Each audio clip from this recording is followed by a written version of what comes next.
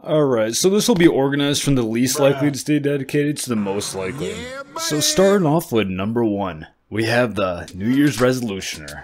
Now this might be some of you guys, but I really want to see you guys move up the ranks, because the New Year's Resolutioner is the type of person who sets a goal for themselves, and that goal is so far out and so unspecified that they never actually really achieve it. Because a lot of times they'll say something like, oh, I want to lose weight, that's not specific enough. Oh, I want to get in shape, that's not specific enough. You got to have specific goals. Now on to number 2.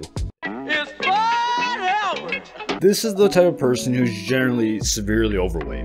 And I'm not fat shaming them. It just happens to be that these types of people often have very bad self-image issues. They end up losing their confidence to go to the gym and end up quitting eventually. But if they can get that confidence to not care what other people think, these people can get very far, because bigger people are naturally very strong because they've been lifting all that weight for so long. So now on to the next one. Number 3, we have the Twig Man.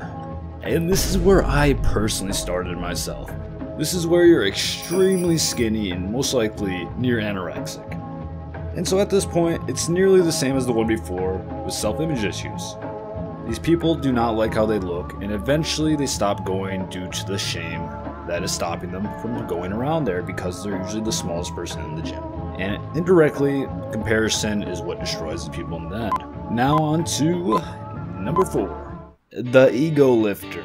This is the dude who lifts more than he really should. He does that 1 rep max every single time. And eventually that 1 rep max becomes a one-way stop to the hospital. And I'm sure that's exactly what everyone wants. And once you're injured, you're not going to be in the gym, let's be honest, and you'll probably be scared.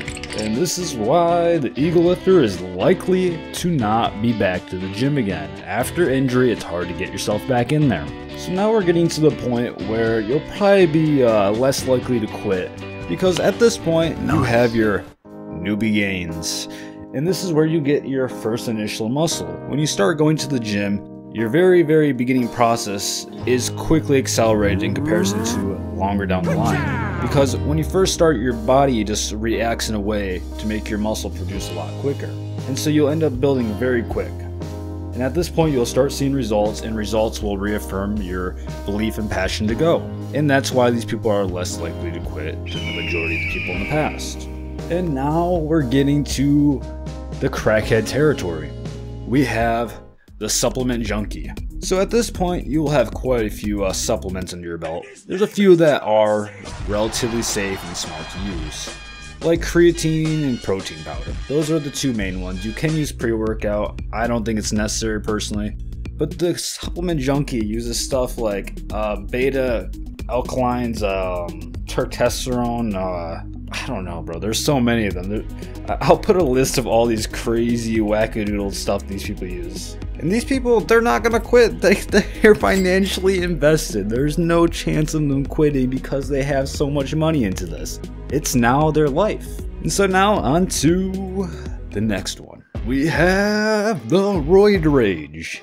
These people will not quit unless they get severely injured, like severely. And the reason I say they won't quit is because they're so into the gym that they're willing to endanger their health by taking dangerous drugs like steroids, SARMs, growth hormones, and all this crazy stuff that makes them look like something of a different species. And while I do respect it to a certain extent, I don't believe it's worth doing, because you'll most likely die. Early, that is.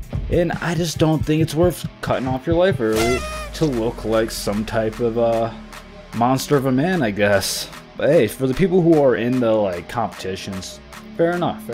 I don't blame them, but for your average person, this is not the route to be taking. And now we have the last and final one. We have the Mountain. And while there is a specific bodybuilder named the Mountain, I'm just generally referring to any of these people who are literally like Mr. Olympias. These people are giant. They are like the strongest men in the world.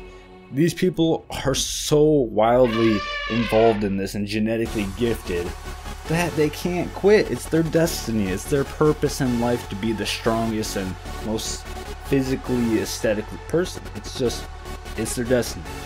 And that's why these people will not quit. And that's all for this list. And if you want another video to watch, feel free to click this one right here.